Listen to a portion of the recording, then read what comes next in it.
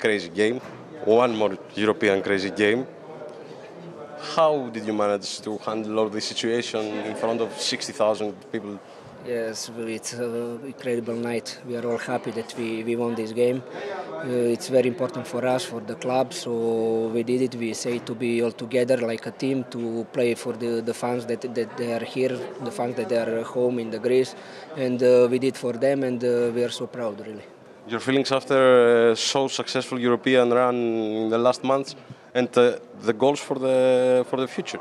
Yes, it's really amazing, but it's very important to be a team always together, to play, to fight, and only like a team we can achieve amazing things.